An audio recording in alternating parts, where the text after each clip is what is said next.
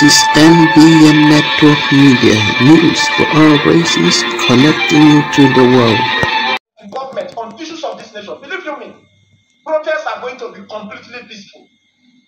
Protests are going to be completely. See, some of Nigerians are educated people person. We are politically literate. We cannot just say that because we are protesting, we should not. No, fine. People always have negative tendencies when issues of this nature. But if the security are on ground, believe you me, we won't have those things.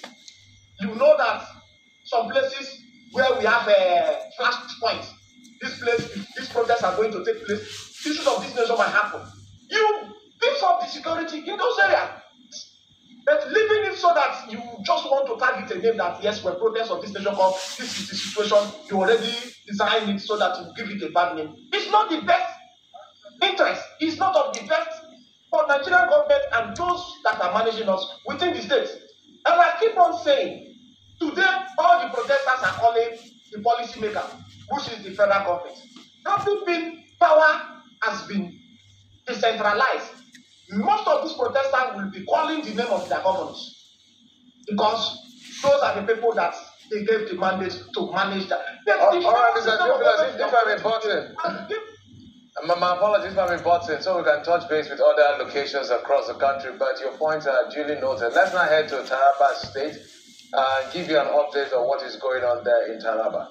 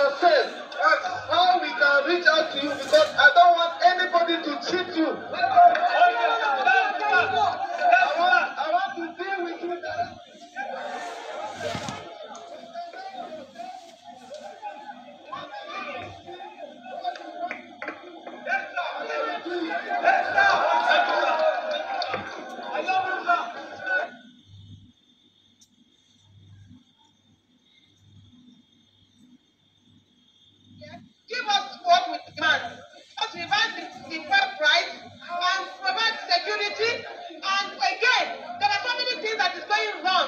Let him come and talk to us. Let the president come and talk to us. That's what we want. Thank you. All right, sir. The respect of this particular place where I have to stay there. It is not enough for all of us to be there. Because we only have one entry. It's like we're going to be caged in that place. We're already aware. The government is doing at the protect. They are sending people to come and go cage us to that place. Just like what happened in Abuja yesterday. We don't have to explain that in this place. We cannot go into that place and be caged in that place according to government policy. That if we are caged in that place, we are like no freedom of movement. And let's see want them this morning. The people should be given a right to do what they need to do. We are not going to destroy anything in this place. We are not supporting any who knows to make sure that the here, between the environment here, is destroyed. We are protecting our right. The president himself to come out.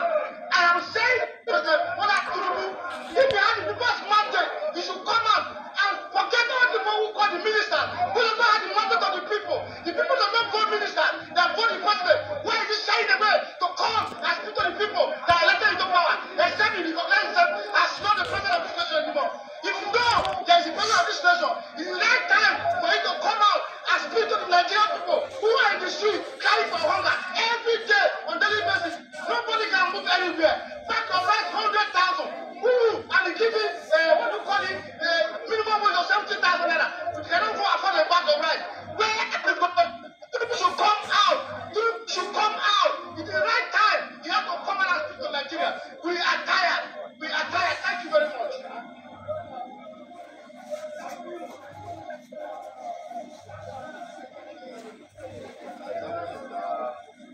Ojota in Lagos, Nigeria. So we'll move from across state, from Rivers to Tarapa and now to Lagos. Those are live visuals you're seeing from Ojota here in Lagos, Nigeria. Correspondent Kelly Adiga making sure that all sides, as many as possible, are ahead.